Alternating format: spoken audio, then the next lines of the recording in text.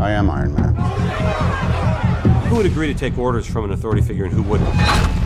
Captain? Well, you'd think Captain America, who was a soldier in his own right, would agree to it. Big man in a suit of armor. Take that off. What are you? Genius, billionaire, playboy, philanthropist. But Tony Stark, who's gone in front of the U.S. Senate and said, I have successfully privatized world peace. Yeah, not a joiner. Yeah, you know, he's a trailblazer. I just finally know what I have to do. I'm gonna find my weapons and destroy them. Tony has a lot on his shoulders.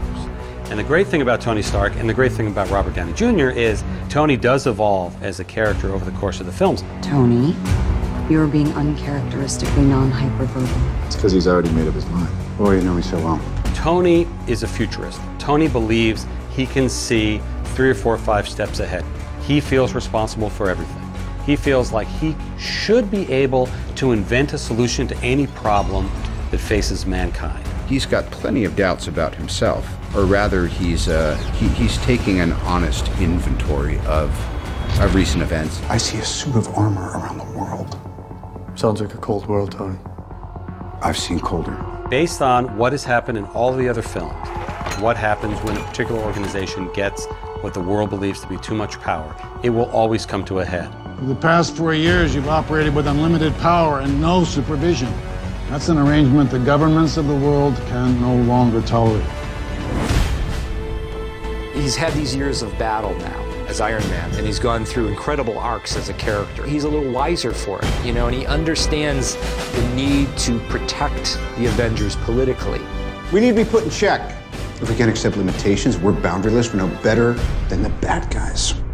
We wanted to ask the questions that audiences ask when they watch our films, which is, what is Tony Stark's response for the destruction of Sokovia? That seems like something that's really rich in drama. Who's going to avenge my son, Stark? He's dead, and I blame you. That's one of the coolest dichotomies.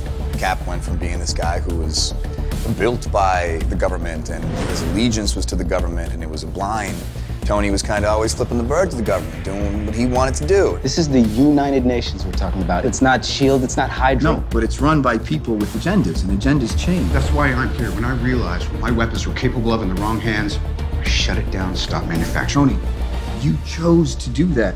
If we sign this, we surrender our right to choose. If there's one thing that's been very clearly set up, it's that Steve and Tony have a past, and that past goes back, spans several generations. Dad was a pain in the ass, but he and Mom always made it work.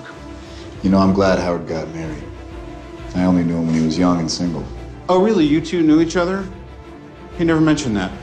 Maybe only 1,000 times. God, I hated you. He's feeling a little misty about his folks, much more than Iron Man 2. What is and always will be my greatest creation is you. Tony is finally realizing that all this dough that he inherited, let alone all the money he's made, he was supposed to do something with it. You know, they say sarcasm is a metric for potential. If that's true, you'll be a great man someday. Part of what makes the stories fun is they never do anything perfectly, but they're righteous and they're principled people. This isn't going to change what happened. I don't care. A few years ago, I trashed all my suits. Then we had to mop up Hydra, and then Ultron. My fault. And then, I never stopped. Because the truth is, I don't want to stop.